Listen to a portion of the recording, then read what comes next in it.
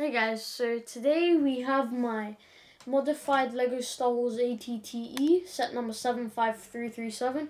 I memorized that because I've wanted this set for a long time and now I have it.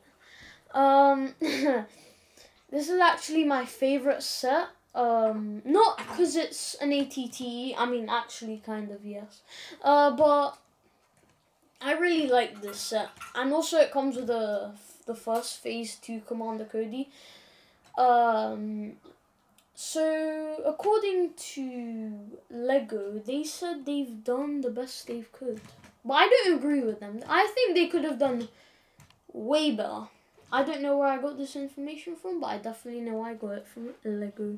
I saw it somewhere actually. But these are the small changes, modifications that I've done to possibly make it better, and LEGO could have done this easily. Now I could have also done some of these changes better, but I've done them to my best ability at the time of actually doing it.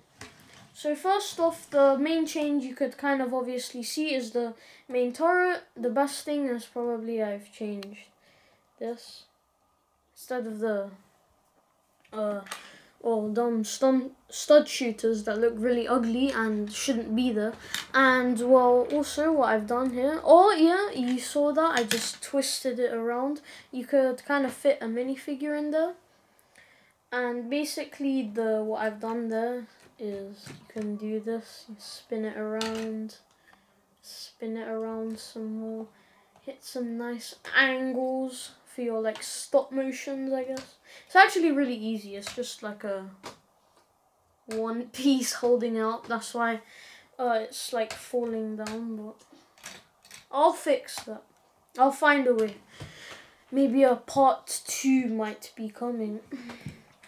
And the next modification I've made is on the inside, at the front. And you've seen a lot of people do this, because LEGO should have done this. They should have added tons of plating here, because only like what 2 minifigures could fit. They could only fit here and here on like a small plate that you could lift out and take out. But I put those plates in there because it's really easy to just put your minifigures in there. And also in here, if I just show you later, so you can see lots of plating. If you turn it around a bit, you can kind of see I've added this plate here. And there's like a control panel there for the minifigures to control, obviously. Yeah, let me put the plates back on. It's really satisfying to put the plates back together, especially this one.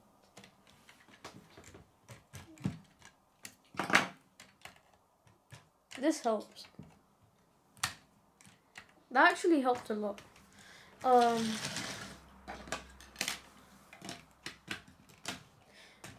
Okay. So the next one is kind of a really not necessary one, but also necessary at the same time. It's the back. So I don't need to take the panels off because LEGO have done an incredible job of getting lots of space for you to put your hand in it, because panels can be opened really well. And also this really cool feature, basically when this is attached like that, you can actually like just do that and it goes down. Then it folds back. Amazing. Absolutely amazing. So I haven't really done much to the back, except, well, add one singular seat there, and I've moved, you know, that wrench over here? Yeah. And I've added this piece so like you can attach some extra weapons there. And I've taken that out so you can like put the sniper rifles there from your minifigures. Yeah, you can fit some minifigures, an extra one right at the back. And yeah, so that is it for my modifications, guys. This is satisfying. Watch this, and then look at this. satisfaction. Okay, so yeah, here's the finished thing. Oh, and also the front. I haven't really done much at the front because Lego's done an amazing job and they've made it hard to change in there. So part 2 will definitely be 100 times better than this one because actually I didn't put much time to modifying these, but it'll be way better than this one. So yeah, nothing much in here. Look in there. I said look, you're being held at gunpoint by the cannon right there.